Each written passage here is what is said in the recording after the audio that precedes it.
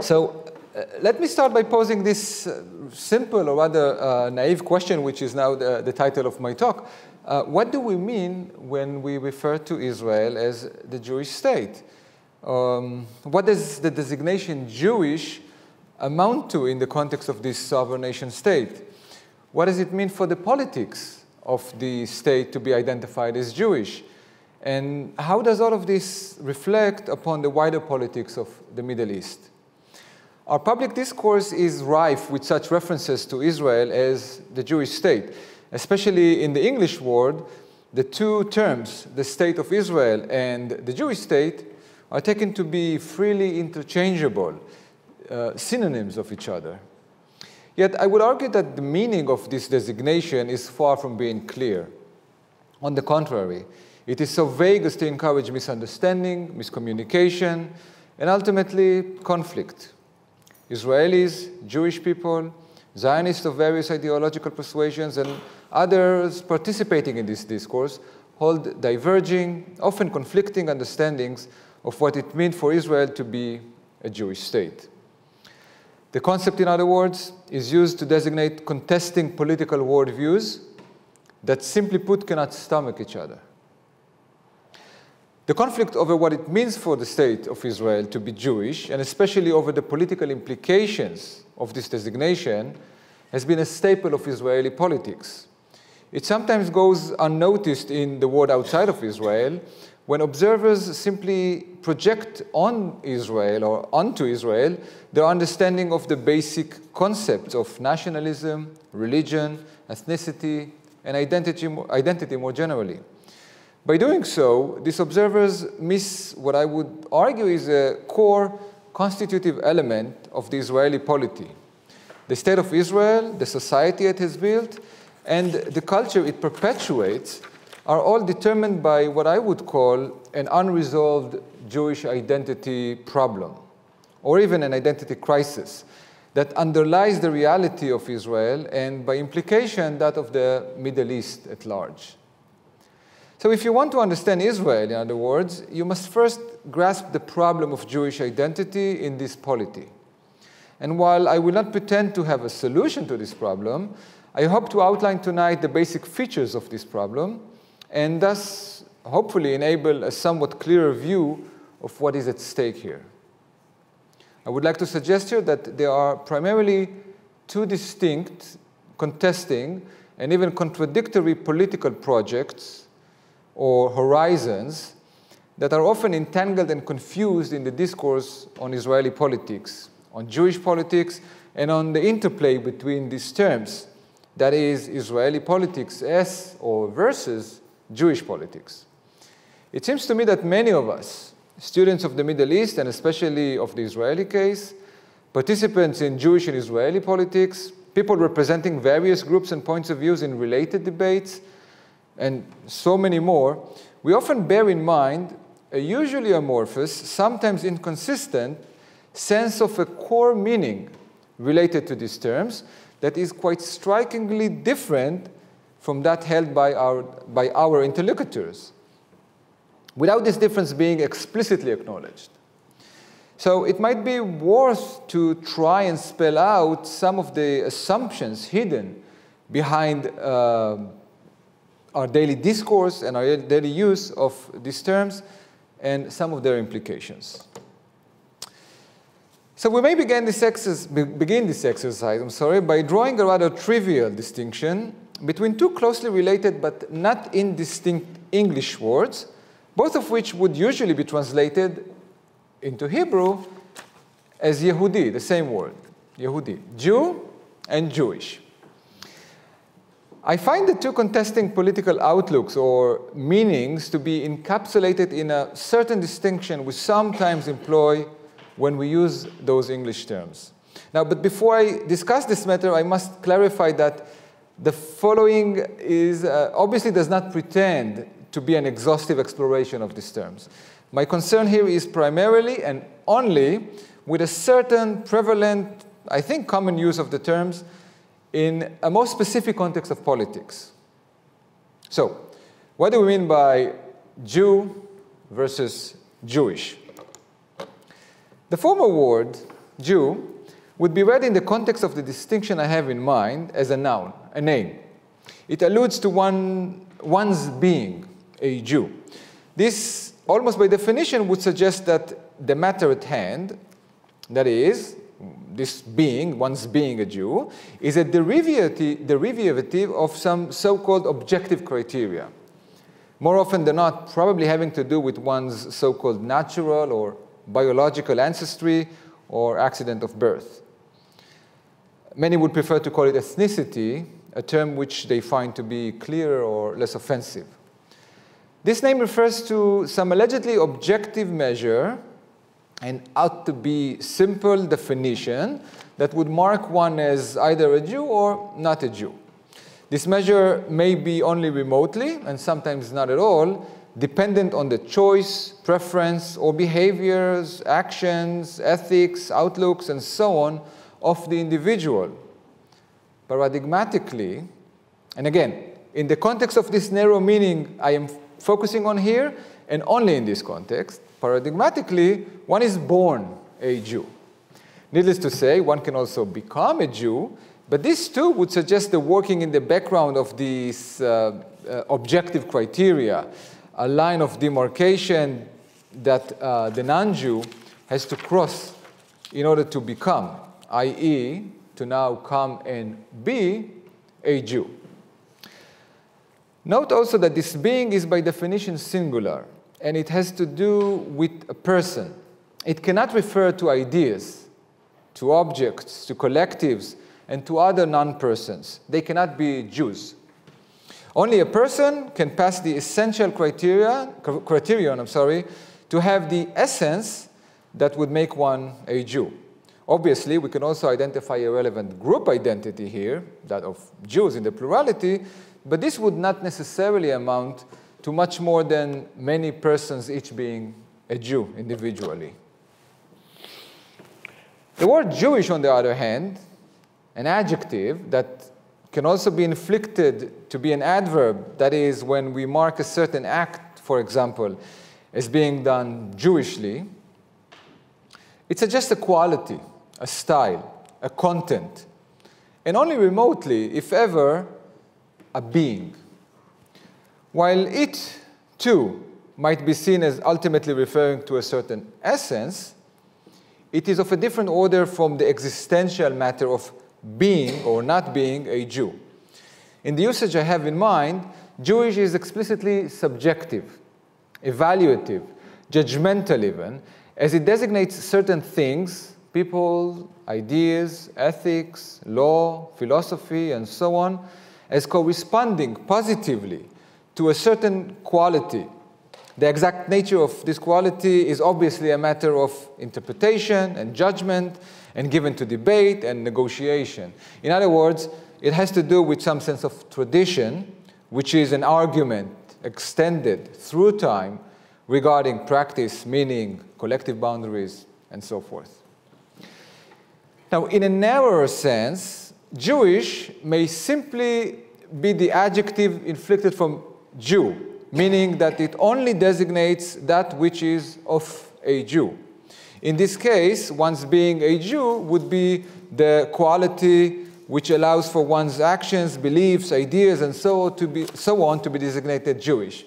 Here, Jewish would simply mean belongs to a Jew, or Jews, held by Jew or Jews, practiced by Jew or Jews, and so forth.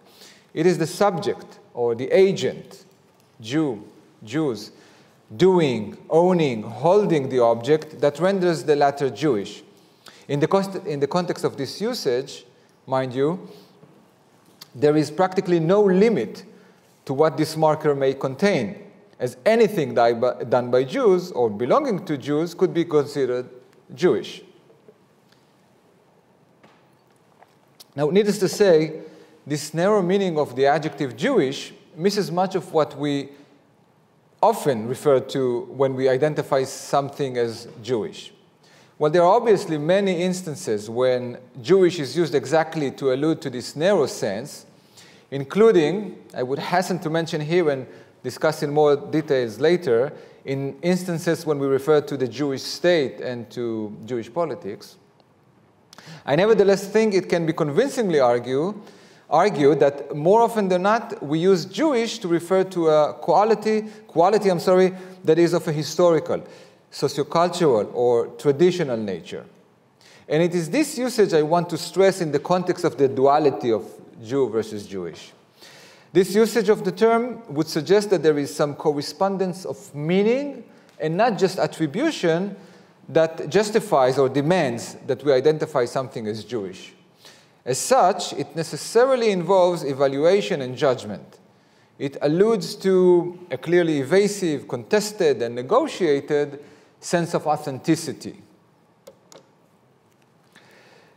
These two usages, the narrow one, by which Jewish means of a Jew, and the more expensive one, where it refers to a constructed and negotiated quality, they are not necessarily mutually exclusive. One could argue, for example, that it is the mere fact that a certain attitude has been prevalent among people who are Jews that ultimately constitutes it or constructs it as a Jewish attitude. But these two usages are also not necessarily mutually dependent. For something to be Jewish, in the more expensive sense of the term, it does not have to be of a Jew or of Jews. Moreover, even if we insist on the validity of the notion of a Jew as having to do with some essence of being, we may conclude that non-Jews may be holding ideas that are Jewish, adhere to Jewish values, observe Jewish practices, and so on. Similarly, and again, maybe more judgmentally, we may also conclude that people who are Jews do not adhere to Jewish values, to ideas, practices, etc., that are Jewish. In other words, both the notions of Jewish non-Jews and that of non-Jewish Jews would make sense in the context of this usage of the term. Now, as I already noted, this all may, and I hope, be trivial, or rather trivial. But I suspect that some of the more problematic political consequences of these two contesting understandings often go unnoticed, as a certain problematic reading of them has become a taken for granted assumption of many discussions on such notions as Jewish politics and Jewish collectivity, and especially on Zionist nationalism and Israeli nation statehood. Applied to politics, or more specifically to nationalism and nation statehood, which is obviously my focus here, the distinction between Jew and Jewish ultimately holds, or maybe hides and confuses, at least two very different and often conflicting ideas, outlooks, or programs. So let us focus at this point on the nation state and spell out the basic differences between a Jewish state and a Jew's state. The notion of a Jew's state, or the state of the Jews, Medinat HaYehudim in Hebrew, would seem to be suggesting a simple, direct application of the so-called objective criteria of the individual's biological origin or descent, and the collective identity built upon it, to the basic logic of the politics of nation statehood and of sovereignty. A sovereign nation state of Jews would simply be defined or constituted by the objective fact of the biological, ethnic, racial, national, etc., makeup of the subjects represented in its sovereignty.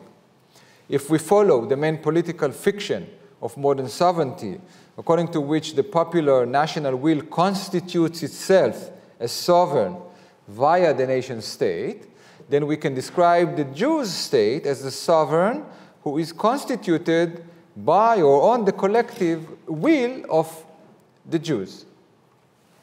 Seemingly, the logic here is quite straightforward. A Jew's state would be the simple, almost direct equivalent of the state of the French, or of the German, or the Serbs, and so on. Now, looked at from a normatively concerned point of view, The notion of a Jewish state would seem to be quite neutral, as, at least in principle, there is no normative or ethical directive immediately and explicitly imposed on such a state. Once the godlike event of self-creation, of modern sovereignty, of Jews in this case, has taken place, the sovereign and its politics do not have to abide by any normative principles, Jewish or otherwise, to be authentically exercising their constitutive reason. The Jews, and let us suspend for now the question of what this designation may mean, they can, or rather they should, make of their state whatever they choose to. They can, of course, prefer a certain type of contract, social contract, to guide their state politics. Let's say a Republican ethos versus a liberal one, for example.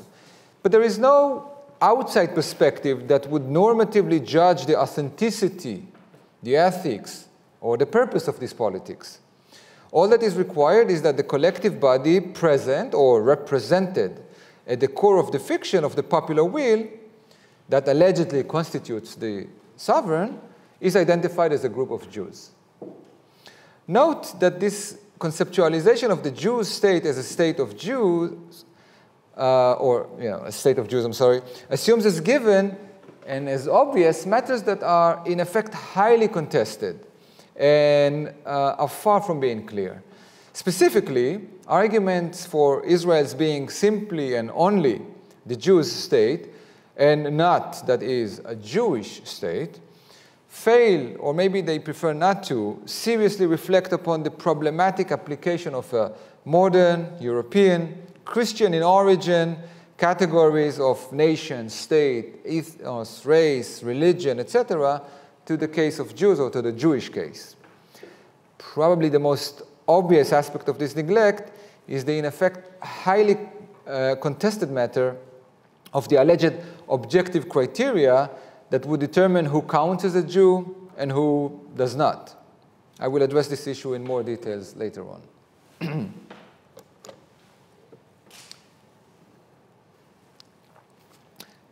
The notion of a Jewish state, on the other hand, would suggest, at least in the framework of the distinction I outlined earlier, it would suggest some normative, ethical, and constitutive worldview as determining the state's identity or its constitution as Jewish.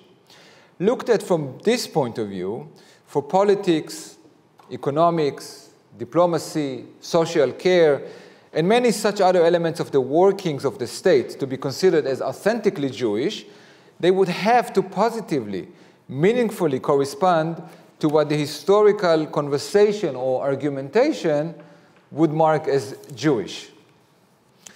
I must note that a Jewishly concerned point of view would most likely also question the idea of the modern sovereign nation state and may very well arrive at the conclusion that a Jewish notion of ethics and the conduct of public life, according to Jewish principles, is simply incommensurable with the political configuration of the modern nation state.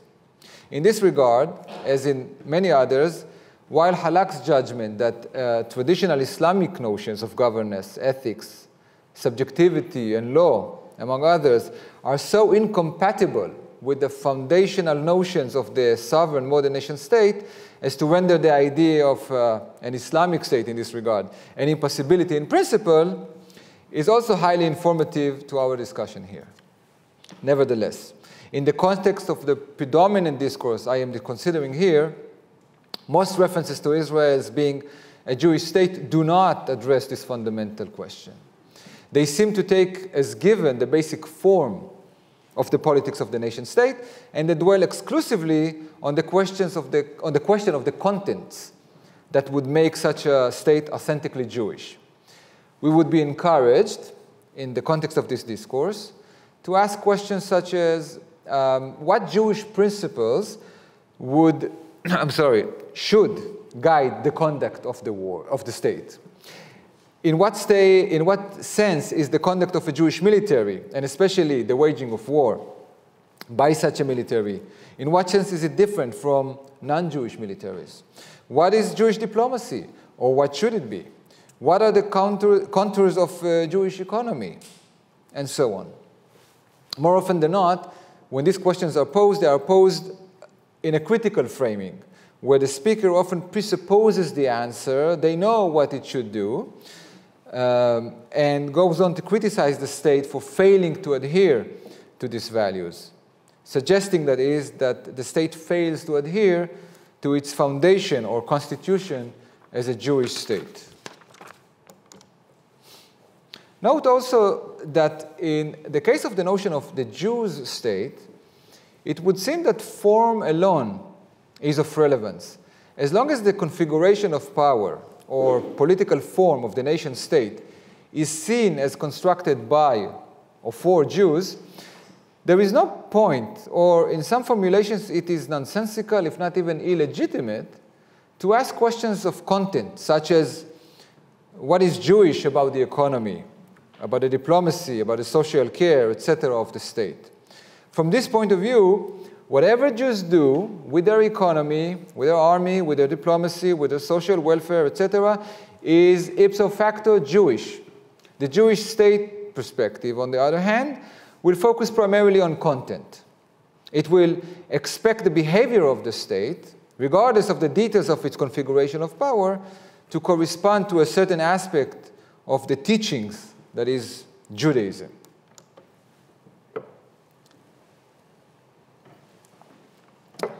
By way of example, let us consider two not unrepresentative exemplars of these contesting views of Israel. The first comes from a study of the ideational infrastructure of the Islamic Revolution in Iran. The author, Hamid Abashi, ties the history of the 1979 revolution in Iran and the formation of the Islamic Republic into a regional and global history in which the idea of a Jewish state plays a crucial role. He maintains that in order to understand the events culminating in the establishment of the Islamic Republic, it is imperative to consider the geopolitics of the region, drawing a direct parallel between Iran's Islamic nature or constitution and Israel's Jewish nature. As he writes, and I'm quoting, you see the quote on the wall here, "The establishment of the State of Israel created the first modern Jewish state in the region in specifically religious terms. The first Arab-Israeli war turned the Palestinian problem into the cornerstone of regional conflicts, and the Jewish nature of the State of Israel was bound to intensify the Islamic disposition of opposition to it. It is critically important to keep in mind that precisely at the time that both a Jewish state in Palestine and a Hindu-Muslim bifurcation in the Indian subcontinent was taking place, Iran was experiencing the most momentous part of its modern history." The gist of the argument is clear. Israel's Jewish identity refers to the same conceptual realm where Iran's Islamic revolution is to be found. It clearly has to do with a political configuration that nourishes on traditional religious normativity and not only a matter of the genealogy of those in whose name the state is sovereign. Compare, or rather contrast, this view with a rather straightforward explication of a secularist, liberal Zionist proclamation. This was made by an editorial piece in Israel's Haaretz newspaper, protesting against a governmental initiative to strengthen the Jewish identity of Israeli Jews. Zionism, the editorial proclaims, and I'm quoting, "Zionism dreamt of a state for the Jews, not a Jewish state. A refuge for members of the Jewish people, not a state with an official religion like Muslim Saudi Arabia. The Balfour Declaration promised a national home, not a religious one. On Israeli identity cards, Jewish describes a nationality, that is, not a religion." End of quote. The thrust of the argument here goes directly against Abashi's comment earlier regarding the parallels between Israel and Iran. Israel is not, it was never meant to be a Jewish state. It is only a state of Jews. Any normatively Jewish prescription for the polity beyond this objective fact amounts to religious coercion and distortion of the state's foundational principles.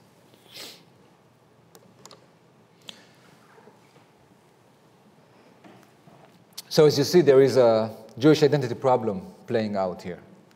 Israel's Jewish identity problem can be understood as a direct outcome of the Zionist unresolved claim to Jewish identity.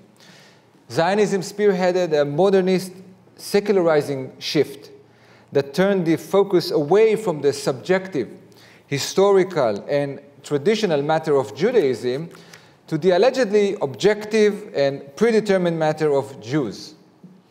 In this scheme, Jews are primarily identified by what they are, as it were. That is, their alleged natural, common biological origin, blood, ethnos, race, however you call it, and not, and only remotely, by what they believe, by what they practice, and by how they live their collective and individual lives, i.e. Judaism in its varied and even conflicting historical manifestations. Viewed as an enlightened secularization and politicization of Jews, of Judaism, and of Jewish identity, this ideological foundation of Zionism ultimately consolidated around a political, nation-statist reading, according to which the foremost redemptive modern reincarnation of Judaism itself is to be the nation-state of Jews. Depicting 2 millennia of Jewish life outside of the framework of Jewish sovereignty as a pathology, this ideology insists that the nation-statist politicization of Jews would also amount to their normalization, a healing of the Jewish collective body. Critically, this healing would mean that Jews are no longer unique, but rather normal, a nation like all other nations of the world.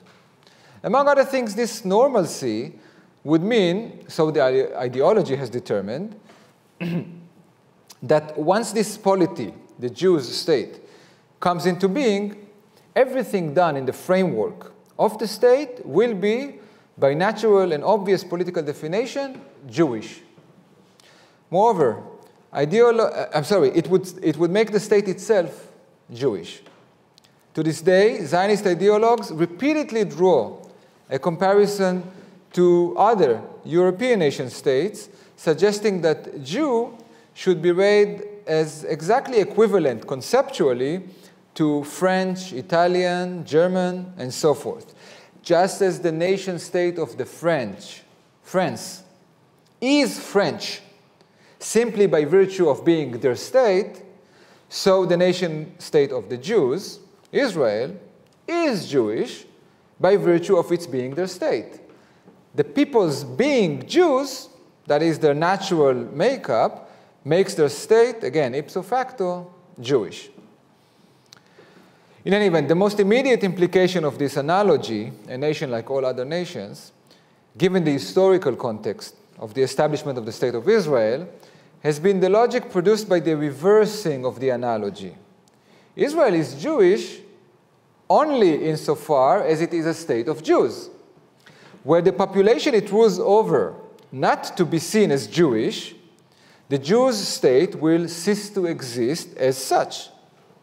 Alternative, potential understandings of Jewish nation-statism, according to which it is the Jewish constitution of the state, whatever this notion may amount to, and I don't want to start guessing, that determines its Jewishness, regardless of the biological, racial, or ethnic origin of the members of its population, are simply not considered viable. They are often assumed to imply that Israel would become a theocracy, hence rejected outright by a liberal, democratic, secularist mindset. Furthermore, it is important to remember that Israel's history is such that the nation-state, itself the culmination of an ideological and political project, preceded the formation of the state's nation.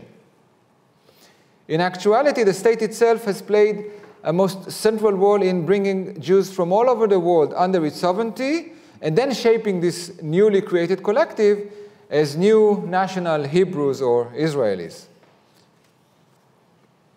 And just as crucially, that the territory over which the state is sovereign has been historically settled by non-Jews. These foundational parameters have determined a historical course by which the state is bound by its own guiding logic to manufacture, to maintain a Jewish majority, or to be precise, a majority of Jews, as it sees it, in its population. This necessitates the ceaseless arithmetic of demography, where a necessary majority of Jews is continuously counted against a minority of non-Jewish Palestinian Arabs, rendering the latter an immediate threat to the very notion of sovereignty of Jews. Yet most crucially, as I mentioned earlier, both the Zionist ideological foundation and its political embodiment, the State of Israel, have failed to offer their own modern, enlightened, secular, natural, etc., definition of Jewish identity. Instead, either as a stopgap or maybe as somewhat of a self-denying, almost Freudian slip-like manifestation of adherence to a mythical, essentialist notion of Jewishness, the state, and this is done under the dominance of the Socialist Zionist Party in the formative decades of the state, I must mention, it has chosen to rely on rabbinical, orthodox gatekeepers for the foundational maintenance and upholding of the line separating Jews from non-Jews. Now, the prevalent discourse in Israel blames this reality on the Orthodox minority's alleged coercion of the non-Orthodox majority, and it is indeed helpful for this majority's upholding of an enlightened, liberal, democratic self-image, but it should not distract us from seeing how important is the role of the rabbinical gatekeepers for the state's upholding of its most basic of premises, that it is a Jews' state. The Israeli Jewish identity crisis is further compounded by another basic failure of the Zionist prognosis. Contrary to the secularist prediction that the nation-state of the Jews would become not only the center of Jewish life, but also the very embodiment of modern Jewishness, rendering non-Israeli Jewish identity pathologically incomplete, if not outright inauthentic, Jews throughout the world, and Israeli Jews in particular, have kept on insisting, as has been historically the case, that Jewish origin alone does not suffice. Or, to put it politically, that a positively meaningful Jewish identification demands more than just being subjected to the sovereignty of the state of Jews. It needs to be Jewish. This, of course, is further emphasized by the fact that there are also non-Jews who are the subjects of the sovereignty. Contrary to the statist Zionist prognosis, Israeli political culture does not accept the designation of these people or their creations as Jewish simply by virtue of their being citizens of the Jewish state, sons and daughters of the land of Israel, and even speakers of Israeli Hebrew. It's not enough. Moreover, the political culture sponsored and propagated by the state itself through its various institutions and branches echoes this normative understanding of Jewishness, even if it does so clumsily. This is manifested primarily in what has been historically called the status quo, and what recent secularist protestations decry as religionization, the making of something religious. Namely, the propagation by the state of an admittedly narrow and problematic sense of Jewish identity, mostly through the statist educational system and via the legal enforcement of certain decrees as a matter of civil, i.e. secular law, that color the Israeli public sphere in Jewish hues. These governmental measures, while far from instilling one's identity with a positively meaningful knowledge of Jewish history, of Jewish tradition, of ethics and identity, have one fundamental trait. They are reserved for Jews alone. They reiterate the basic fault lines of Israeli nationhood.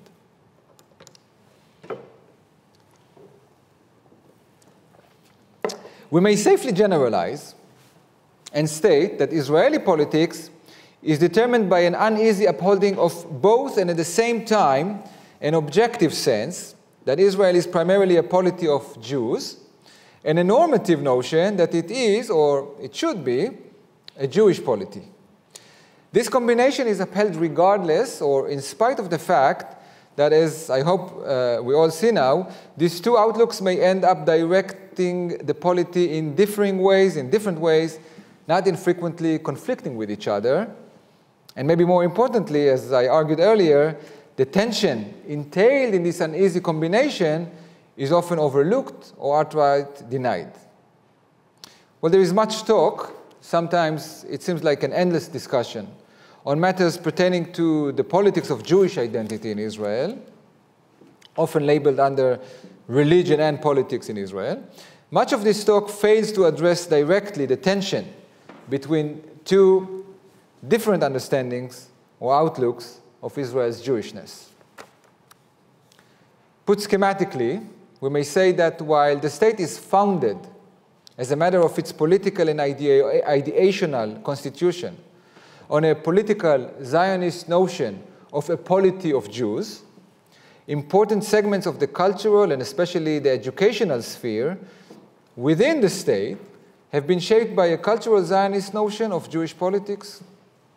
That importantly, both the state and the culture and the education it has promoted has been viewed as secular. So in other words, both the idea of an objective determinant of Jewishness and the subjective notion of Jewish culture are seen as independent, at least in principle, from religion. Yet the agreement seems to persist that much of the substance of Judaism as a culture, as well as the essence of a hereditary determinant of Jewishness, have been historically dominated by a religious tradition.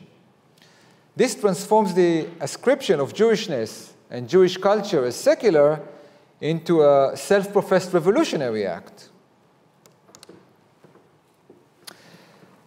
The tension entailed herein shapes much of the actions, debates, and analysis on matters of the matters at hand. I'm sorry. So, to briefly mention but one obvious example, recent obvious example, this tension is what lies at the basis of the legislation of a controversial nation-state law, and especially the continuous debate over it.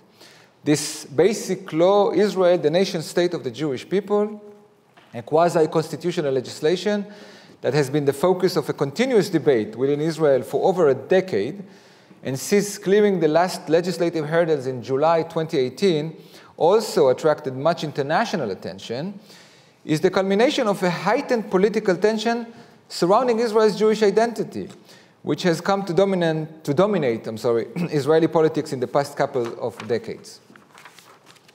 I would argue that a key way to understanding the history of this law, and the law itself, which allegedly aims to enshrine Israel's identity as the Jewish state, is to read it as an initiative motivated by concerns of the state of Jews kind, meaning an attempt to reiterate or reinstate constitutionally the preferential status of the majority of Jews over Palestinian Arabs within the state, which was somewhat unintentionally transformed into an apparently confused debate over the meaning of a Jewish state, meaning an attempt to explicate what a normative adherence to Jewish heritage may amount to. The debate over the bill has offered a clear view of the essential tension at the very roots of the Israeli politics. Specifically, it highlighted the tension between Zionism's rebellion against what it has viewed as Jewish religion and its, Zionism's, foundational claim to a Jewish history and to Jewish identity that are, by the Zionist own account, saturated with the same religious elements. More critically, it has exposed the Zionist inability to construct a full-fledged, independent from religion, i.e., in Zionism's own terminology, national and secular, positively normative sense of Jewish identity. Such an ideological construction could have been the source that would clearly identify Israel's values as a Jewish state, hence ultimately the Israeli meaning of Jewish politics. Instead, the law directs much of its impetus toward a negative construction of Jewish Zionist nationhood by way of refuting the Palestinian claims to nationhood and attempting to buttress the preference of Jews over non-Jews in Israel.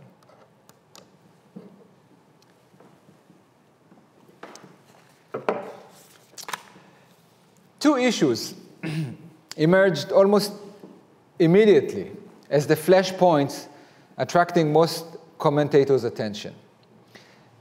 The implied preference of Israel's Jewish identity over its liberal democratic principles, and when the two were understood to be in conflict, and the assertion of Jewish nationhood through the blunt negation of Palestinian nationhood. In the critical liberal, liberal Zionist, oppositional reading of the law, a reading that, as we already saw above, is principally committed to a state of Jews framework, the main motive behind the law is an attempt, which the critics clearly see as racist, to firmly establish the collective inferiority of Palestinian Arabs in the nation-state of the Jews. In this reading, which is also showing here, the internationally accepted rightful affirmation of the Jewish majority's determination of Israel's Jewish identity masks a more sinister, less acceptable practice of apartheid, as Haaretz called it in 2013, in which this affirmation is built primarily on the negation of the national other. The centrality of the Palestinian challenge to political Zionist nationhood is most clearly explicated in a draft proposal to the original legislative bill published by an Institute for Zionist Strategies in 2009, so almost a decade before the law passed its last hurdle.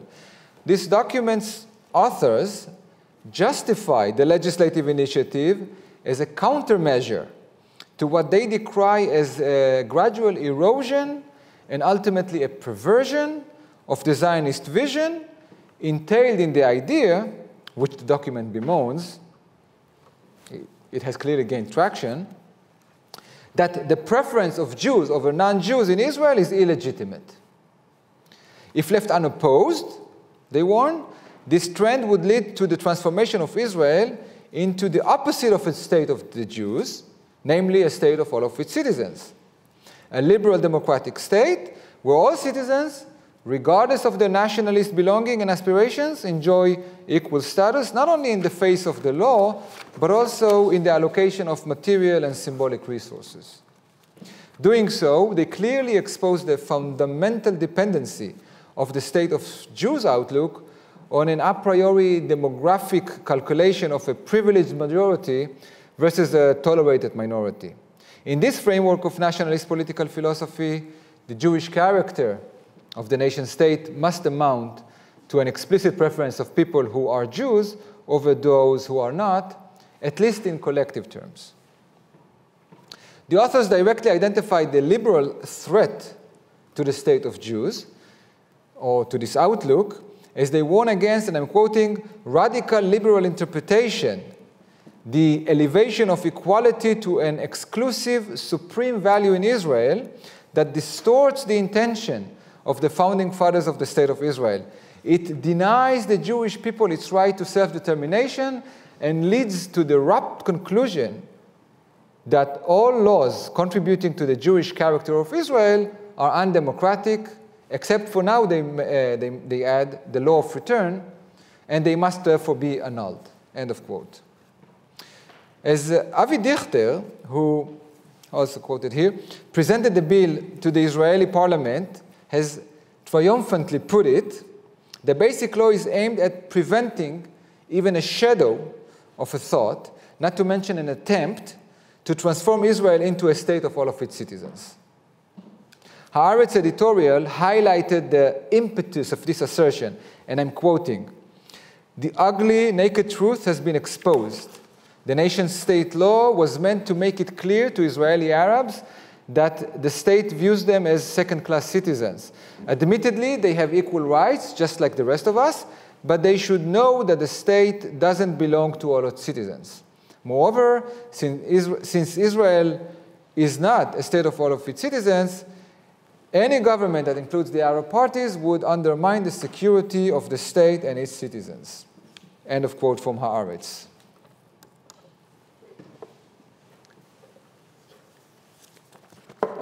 Other oppositions to the bill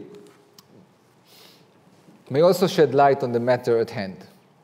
Throughout the almost decade of debate over the bill, it has been insistently opposed by two groups who are usually considered to be on the sidelines of mainstream Israeli sociopolitics: Palestinian Arabs and ultra-Orthodox Jews. As for the former, the reasons for rejecting the bill are quite obvious. Palestinian Arabs object to a political configuration of power that puts them in a precarious position of a tolerated minority who lacks equal protection of its collective rights.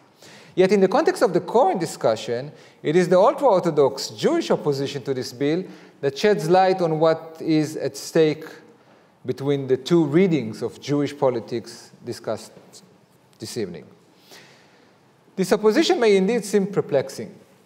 Wouldn't a reaffirmation of Israel's Jewish identity be something naturally favored by those who conservatively observe Jewish law? Yet the wider ultra-Orthodox discourse on the matter makes it clear that the opposition is not aimed at the law per se, but rather at the overall epistemology, I would say, from which it nourishes. Simply put, the ultra-Orthodox view rejects the very notion that Israel is a Jewish state, since in the ultra-Orthodox view, the Jewishness of the state must amount to more than the Zionist understanding of Jewish politics. That is mainly a state of Jews, calculation of demographics, or a demographic imbalance. The challenge here is not against the intended strengthening of Israel's Jewish character, but against the Zionist understanding or construction of this character. In other words, the ultra-Orthodox opposition suggests a critical Jewish state perspective or Jewish state view of the Israeli polity, judging it to be fundamentally lacking exactly in being indifferent, if not outright hostile, to what the nationalist view designates as Jewish religion. And the ultra-Orthodox critique sees this religion as the very essence of Jewishness. Now, to conclude, for those who are concerned with the Jewishness of the state of the Jews, there seems to be only one viable course of action: a Jewish constructive critique of the current meaning and future outlook of Jewish politics. This critique must overcome a limited, narrow, and one-dimensional frame of reference which has come to dominate public discourse, in which one is either pro-Israel and passively, unreflectively accept the state's rendition of Jewish politics, or she or he is anti-Israel and adopting a discourse that, justifiably or not, may very well end up being labeled anti-Jewish, hence excluded a priori from an intra-Jewish conversation. I would not pretend to suggest that I have the key to this solution. The task of searching for such a key must be a collective effort, I would say, and any attempt at approaching it must be put in dialogue with competing and complementing ideas, as have been the case, one is tempted to note, throughout Jewish history. It seems to be that whatever Jewish critique we may consider, it would have to begin with a refutation of the modern, racialized and nationalized arithmetic of a Jewish majority versus non-Jewish minority. Instead, it would be wise to reclaim a normative sense of Jewishness and of Judaism as those who guide the meaning of Jewish politics. It seems clear to me that the constitutive concept of Jewish collectivity has been the Jews' commitment to an ethic. This concept could indeed be seen as anathema to the politics of the modern nation state. As, and I'm quoting here a colleague, Brian Clark, the whole idea of Israel in the Torah is conditional. Conditional upon the people keeping their side of the bargain, living up to the billing as a light of nations. Thank you.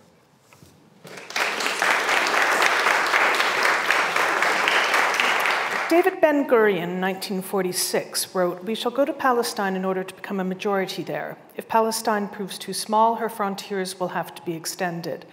A claim to enlarge by conquest of neighboring states. Does this help to explain the very militaristic nature of modern Israel?"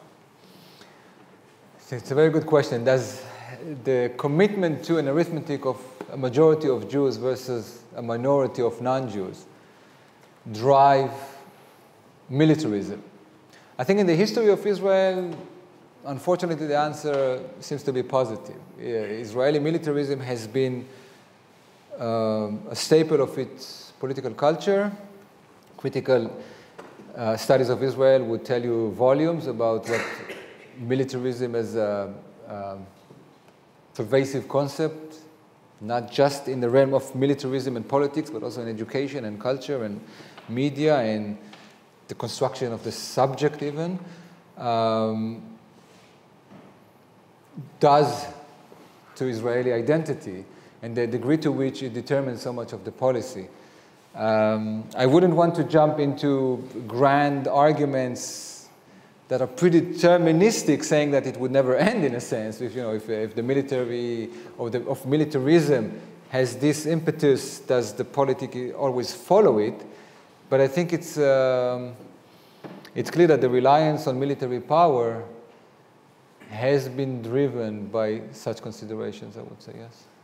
When Ben-Gurion was going to establish the state of Israel, or he wanted a Jewish national home and a state, he went to the British authorities, who then had the mandate, and which was the three-man team, which was interviewing him. Mm-hmm. He brought no papers, but he had a Bible on the table, you see. And the chairman of the committee said, "Mr. Ben-Gurion, have you got any evidence of the fact that you own this place? Can you show any legal rights, some title deeds and things like that?" Yeah. And he turned around and he said, "Well, the evidence is in that book."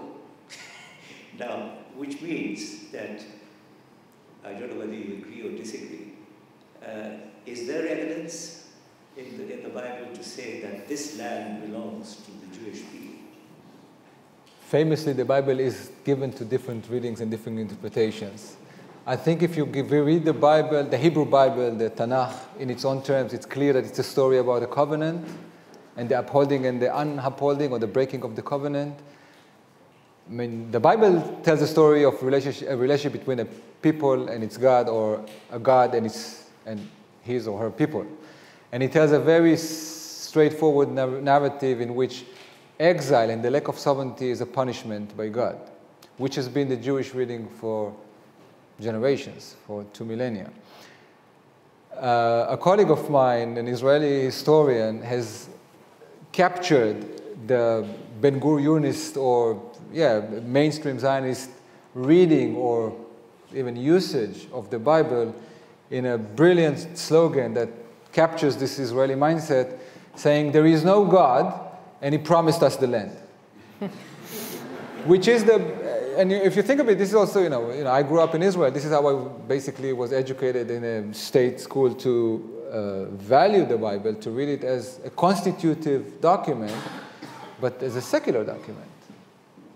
So the whole theological and ethical and covenantal element is, I would say, dried out of it in a sense.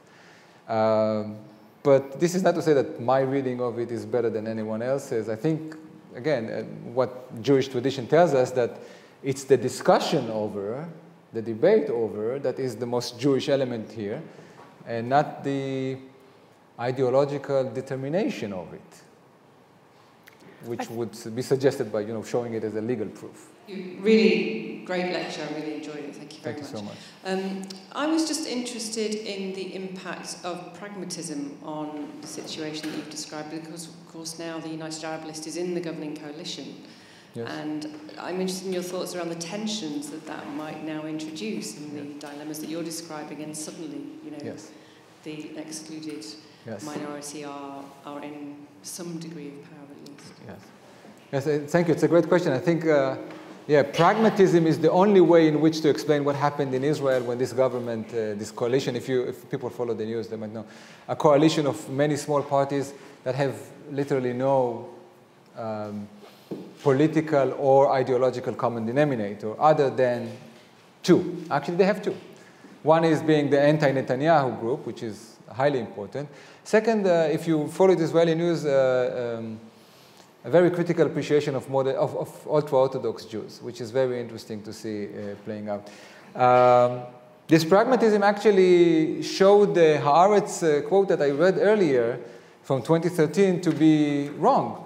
There is a Palestinian party in the Israeli government now, and its inclusion has been preceded by negotiation between Netanyahu and the party. So I guess the vast spectrum of Israeli political parties have already agreed to this notion of inclusion. But I wouldn't be too optimistic that pragmatism can solve everything. It's too precarious a proposition, this coalition, to see it as developing more than just, how would I say, the preservation of common interests.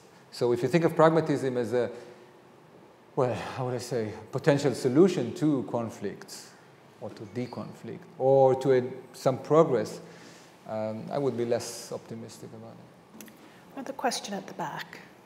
Seeing the relatively modern and secular development of the Jewish national identity, what would it take for in the future to Arabs be considered a part of the Jewish nation? Thank you again. All wonderful questions and deserving much more than the time would allow. But let me put it this way. If you read some of the committed nation-statist Zionist ideologues, such as, I'm sure many of you know, the famous Israeli author A.B. Yehoshua, sometimes a world-renowned author.